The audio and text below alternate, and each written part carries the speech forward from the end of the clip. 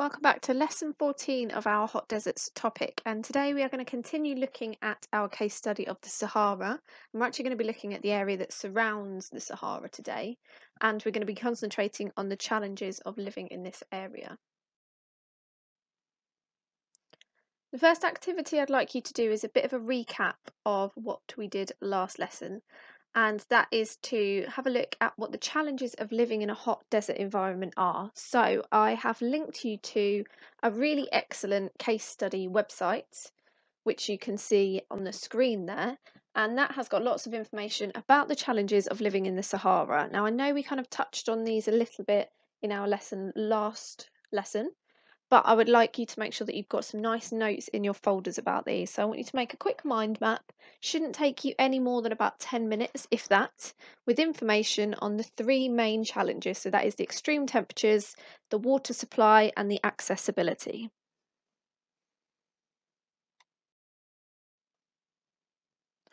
As I said at the start of the lesson, we are going to be concentrating on the area around the Sahara today. So we're not looking at the desert itself, we are looking at the fringes of it and the area around the Sahara Desert, which is called the Sahel. One of the biggest problems of living in this edge of the desert area is that it is gradually being turned into desert in something called desertification. This is where areas that used to be a different ecosystem, that used to have soil and you used to be able to grow things in and weren't quite dry enough and hot enough to be a desert, are now becoming deserts. And if you look at the picture that's in the background on the screen at the moment, you can see that the soil, or what was soil, has now become basically completely compacted, unusable. There's no way you could dig that up and grow anything on it. So it is now basically useless for anything apart from maybe walking over, but even that would be really difficult. Desertification happens because of a few different things, but the main reason desertification happens is because any vegetation, any plants that were there, so you tend to get lots of things like grasses, and it's a bit like a sort of savanna, Mediterranean type area.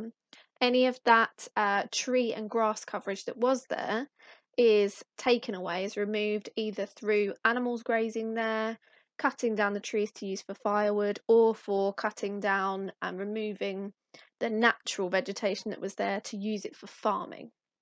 When you haven't got any trees, as you know from science, you have nothing there to hold the soil together, because remember that the roots of trees and plants act as kind of anchors to hold to hold the soil together.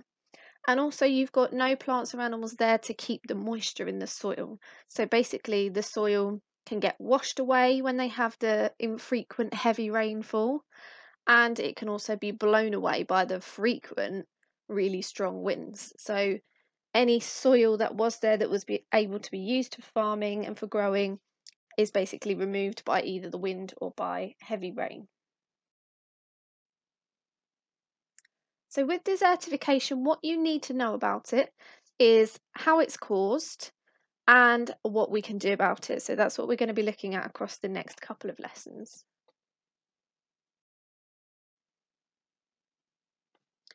On the screen here you can see a map which shows areas which are at risk of desertification. So the orange areas are the areas which are already deserts, and our example of a desert, the Sahara, is shown on there.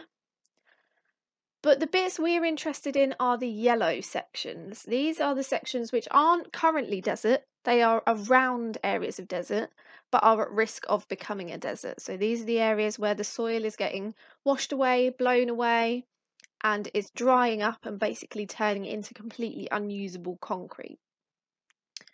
I'm going to give you an activity to do with this in a second, so make sure that you're really clear that the Sahara is our example of an area that is already a desert. The Sahel is the region just below it, just to the south of it, which is at risk of becoming a desert. The activity that goes with this map then is to please take a good look at that map, and if you need to go back to the the previous slide, which has got a slightly larger version, then do. I would like you to select the statements that you think are true about this map, about the areas at risk of desertification, and write down the correct ones. So pause this video, write down the 2 or 3 potentially phrases that you think are correct, and then I will tell you which ones you should have written down. Okay, so the phrases that you should have written down then. A, most of the areas at risk from desertification are on the borders of existing deserts. And from this map we can see that C is not correct. So not all of Africa will be affected by desertification, because you can see that there are some areas along the equator and right down at the bottom there around kind of South Africa area that are not at risk of desertification. And remember that these are areas, if they're on the equator, they are likely to be tropical rainforest ecosystems. So they are not at risk of turning into a desert because they get far too much rain and they've got a completely different climate and far too much vegetation for this to happen. But you can see that a lot of Africa is at risk. And in fact, because it affects such large parts of Africa, large parts of South America, and large parts of Australia, B is also correct. So an estimated 1 billion people live in these areas that are at risk. So it's a huge problem. You should have written A and B down. If you haven't already, pause the video and make sure that you do, and then we'll carry on.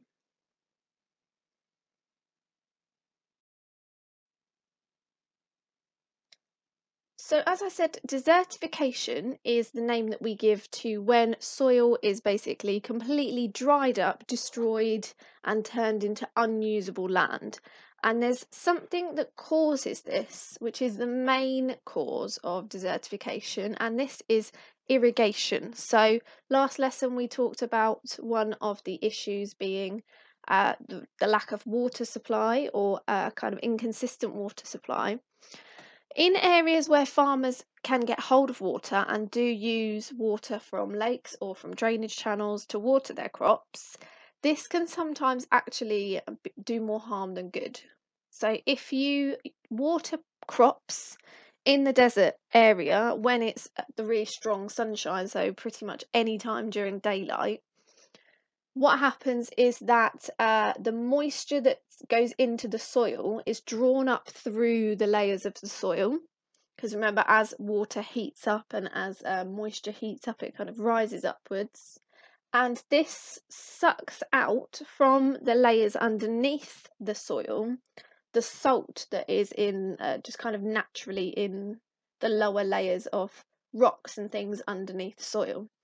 As that salt is drawn upwards and goes through the soil, salt is really harmful for plants.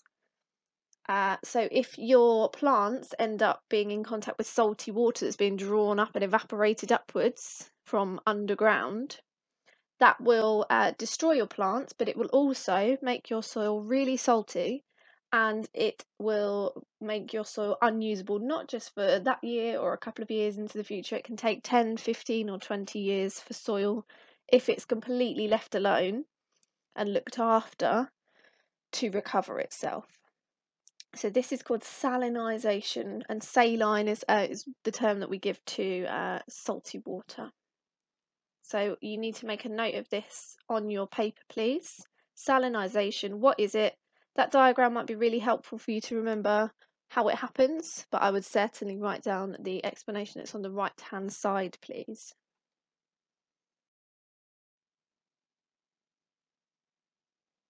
Okay, last thing that you need to do today then is an explanation of what causes desertification. So we've just talked about salinisation. That is one cause of desertification, of soil being turned basically into unusable concrete sand.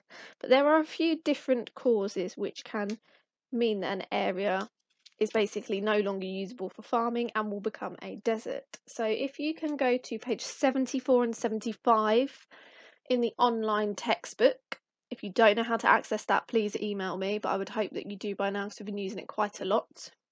You need to come up with a 4-step flowchart or kind of a step-by-step explanation of two of the different causes of desertification.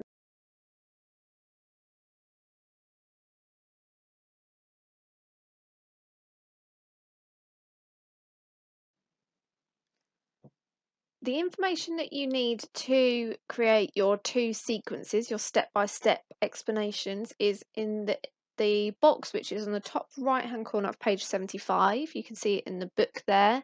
So choose two of these and then turn them into step-by-step explanations of how this particular thing, whether it might be population growth or soil erosion or climate change, how does that particular thing end up in the area of the Sahel becoming a desert, becoming dry, unusable, completely solid concrete sand that you can't use for growing? You don't need to send me your work today, but I will be asking you to show it to me in our live lesson, which is on Friday at 10 a.m. So that will be period 2. And I will see you then.